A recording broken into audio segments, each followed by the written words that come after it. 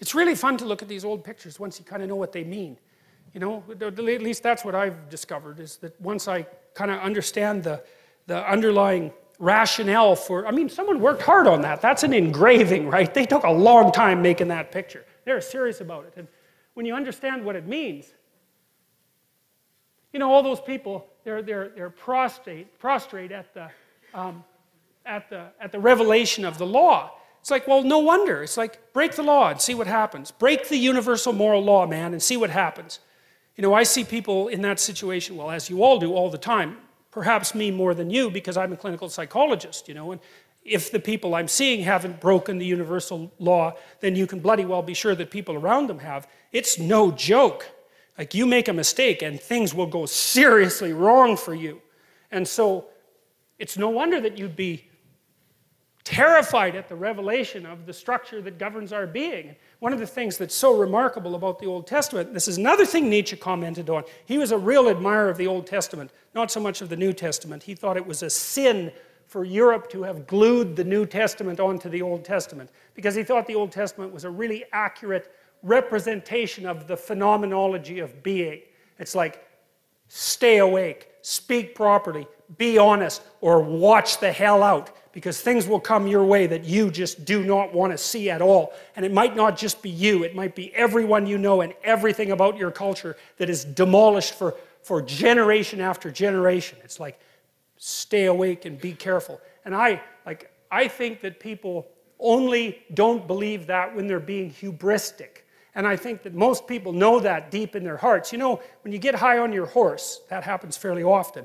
If you have any sense, you think, geez, I better be careful and tap myself down a fair bit, because if I get too puffed up, man, something's going to come along and take me out at the knees. And everyone knows that. Pride comes before a fall. It's like, if you have any, that's why it says in the Old Testament that fear of God is the beginning of wisdom.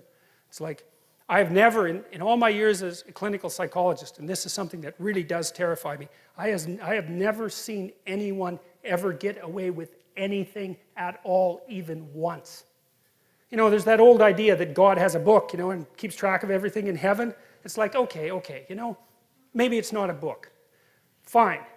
But that is a really useful thing to think about, because, well, and maybe you disagree. Maybe you think people get away with things all the time. I tell you, I've never seen it. What I see instead is that thing happens, right? Someone twists the fabric of reality.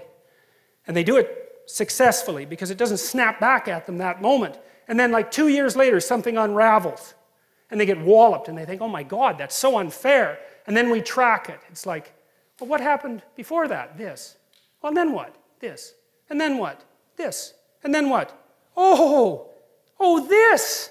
Oh, that's where it went wrong. It's, yeah, because you can't twist the fabric of reality without having it snap back. It doesn't work that way, and why would it? Because what are you going to do? Twist the fabric of reality? I don't think so.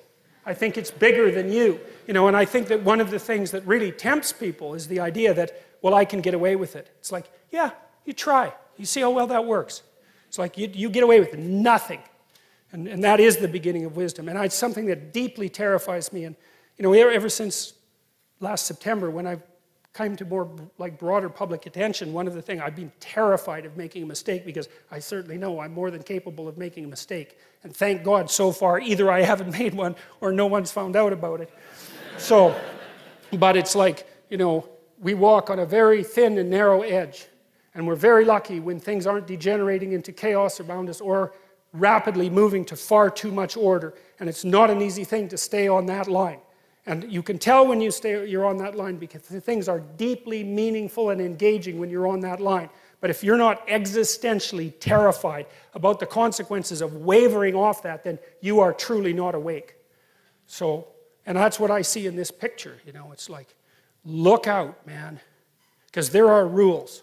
And if you break them, God help you.